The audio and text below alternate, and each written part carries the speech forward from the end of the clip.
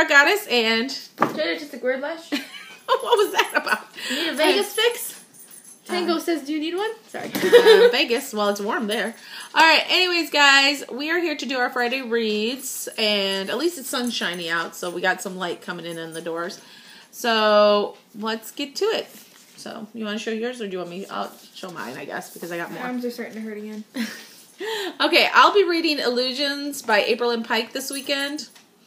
And I've already started it. It's really good, so that. And then I have finally gotten further into Splintered by A.G. Howard. I'm actually really enjoying it now that it's more, now that she's actually in Wonderland. So, yeah, I'm really, really enjoying it. So, anyways, guys, you should check both of these out. And then our Jayde is going to do...